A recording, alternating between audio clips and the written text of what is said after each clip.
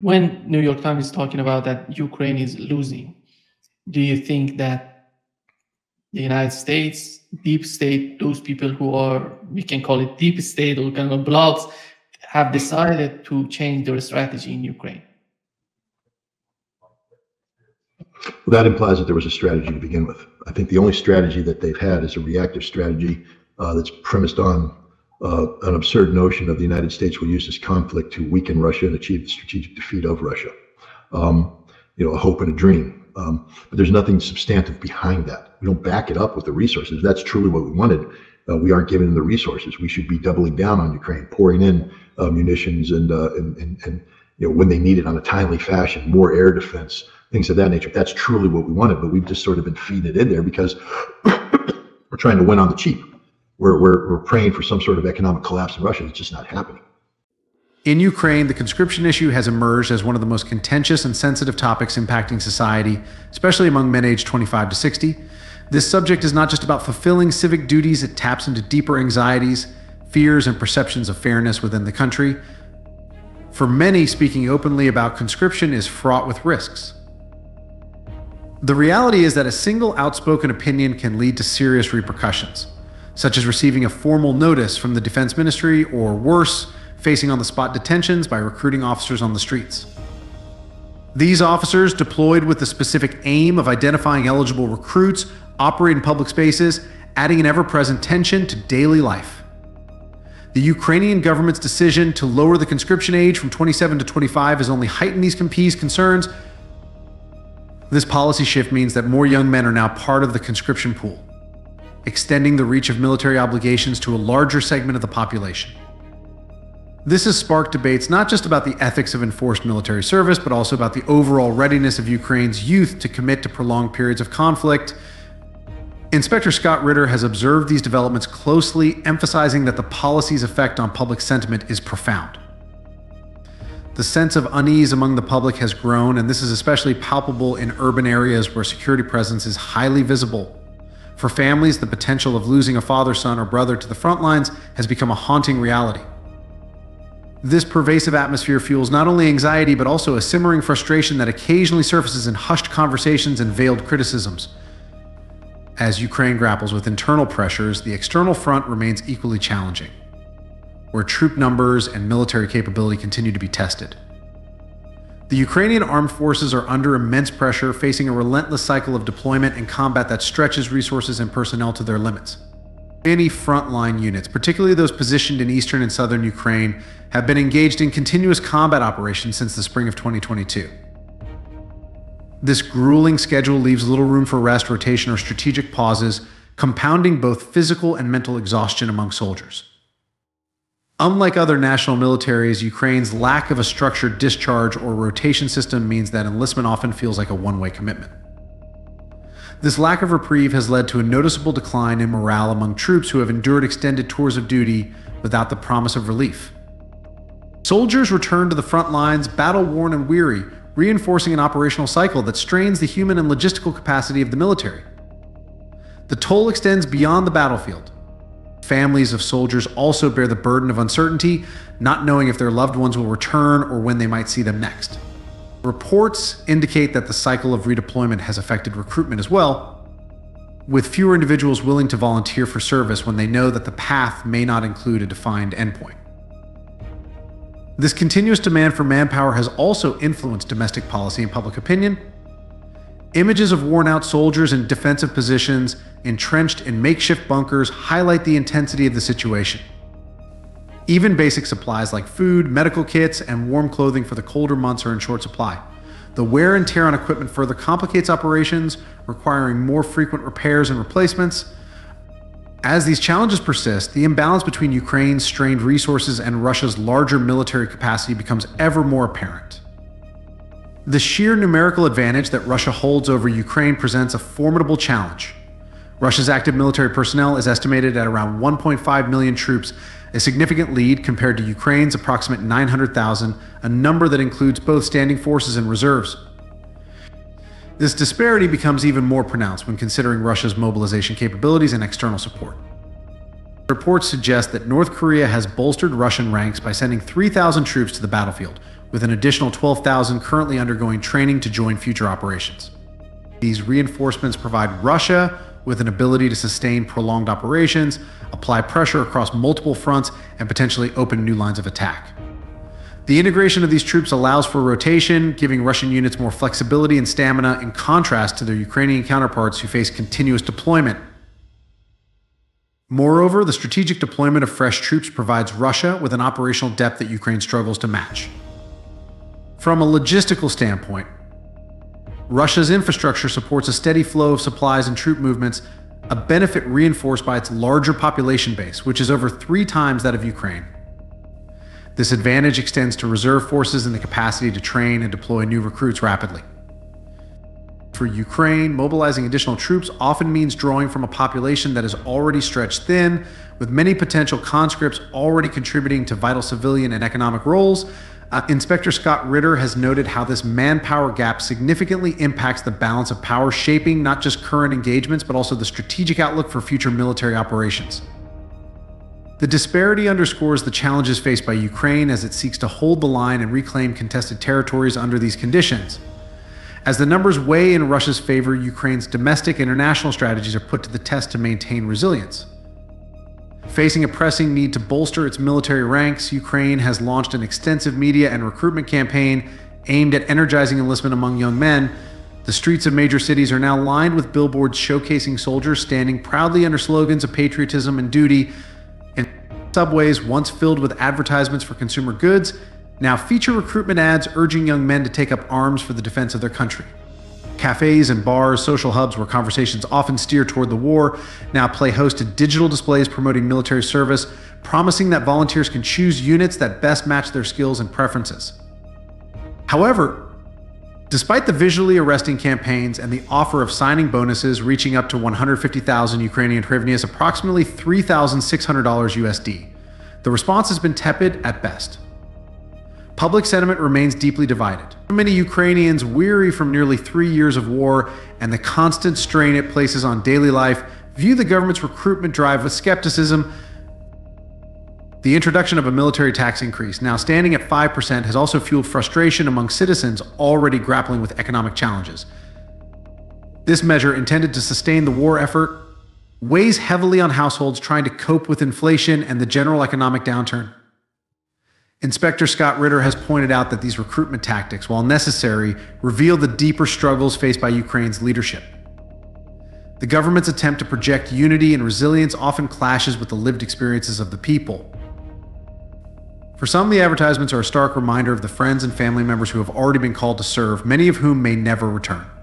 For others, especially the younger generation, the recruitment push adds a layer of anxiety about being thrust into the conflict, disrupting plans for education and careers.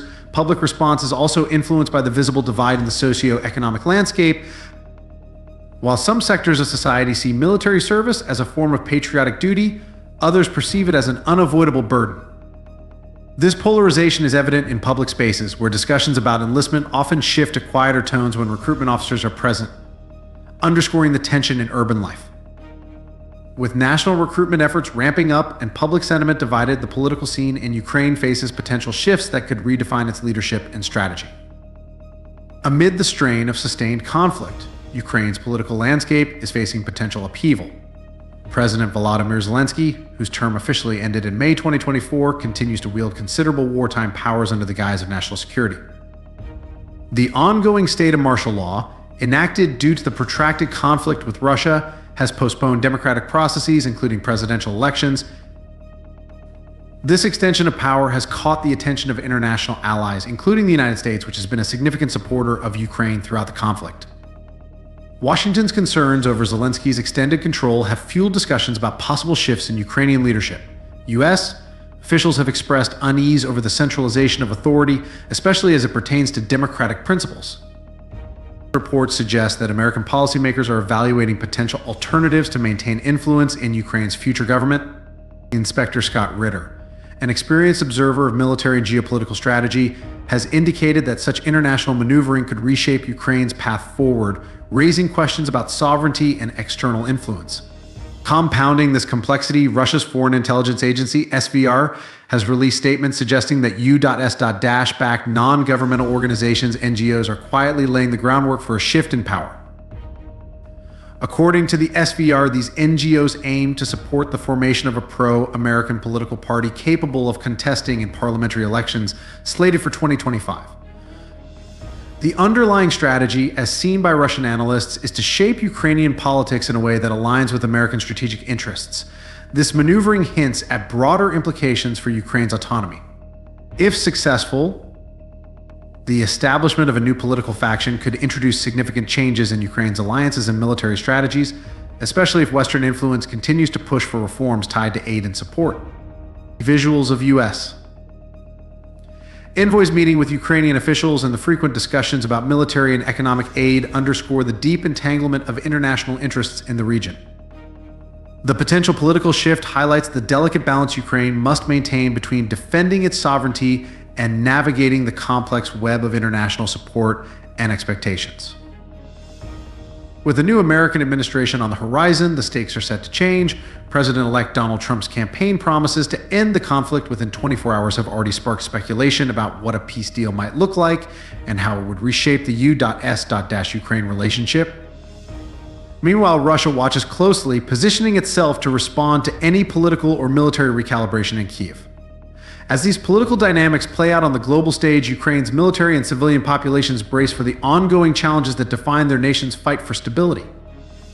October marked a pivotal month in the ongoing conflict, with Ukrainian forces suffering substantial territorial losses estimated at 620 square kilometers, particularly around the embattled Donetsk region. This represents the largest monthly loss since the full-scale conflict reignited in 2022. These setbacks reveal not just isolated challenges, but broader vulnerabilities in Ukraine's defense strategy. Russian forces, emboldened by a steady influx of reinforcements and a fortified supply chain, have leveraged their numerical and logistical advantages to push deeper into contested areas. The rapid Russian advancements were not without calculated intent. Strategic points in Donetsk hold significant value due to their locaten, offering both military and symbolic gains.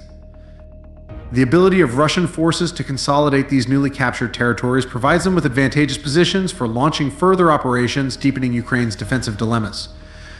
Reports from the front lines describe well-coordinated assaults supported by a combination of heavy artillery and mechanized units, which have been critical in breaking through fortified Ukrainian positions. Ukrainian soldiers on the ground have faced mounting pressure as they fight to maintain control.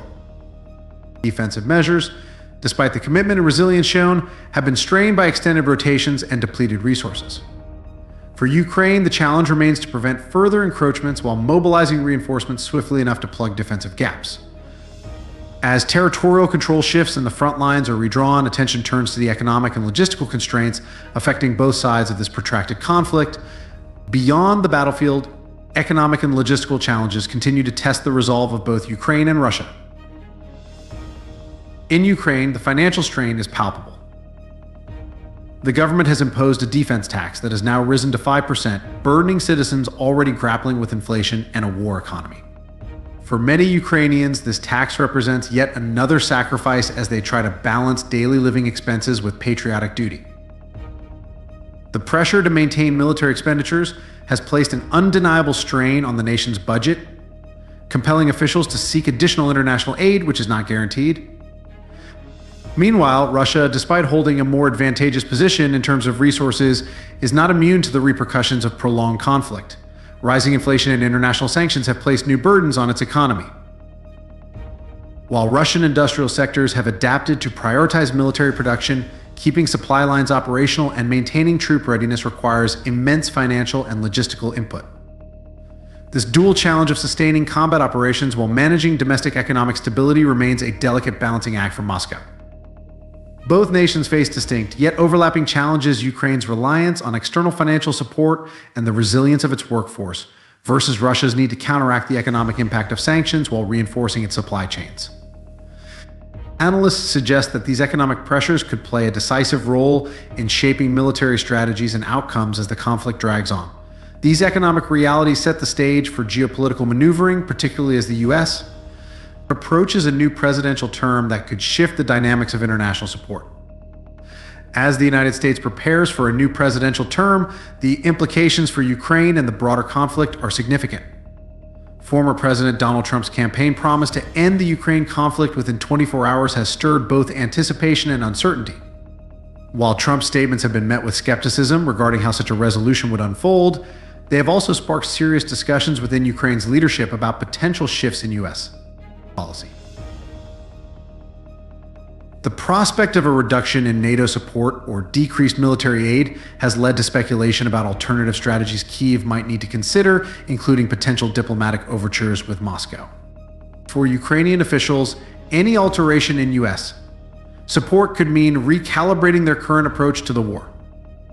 President Volodymyr Zelensky and his advisors face the complex task of preparing for scenarios that could range from continued strong support under the current administration to a more restrained engagement under Trump.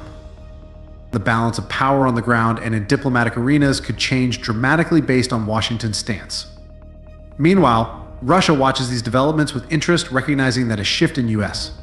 leadership could provide an opportunity to press its own terms or recalibrate its military and political strategies. Analysts speculate that any pivot in American policy could embolden Russia to negotiate from a position of strength, reshaping the conflict's trajectory and influencing broader geopolitical alliances in Europe and beyond. With potential shifts in U.S. policy and their cascading effects on the ground, the coming months will be pivotal in determining the trajectory of this enduring conflict. With winter fast approaching, Ukraine braces for a season of heightened military and economic strain, while Russia capitalizes on recent battlefield momentum. The timeline remains uncertain, but the strategic calculations on both sides underscore a complex conflict with far-reaching implications. Inspector Scott Ritter has noted that these developments could signal pivotal moments that define the conflict's trajectory in the coming months. As the conflict enters yet another chapter, both sides appear resolute, yet public opinion on each front reveals contrasting sentiments toward what lies ahead. Stay with us for continued, in-depth coverage as this conflict unfolds through the winter months and into the geopolitical landscape of the future.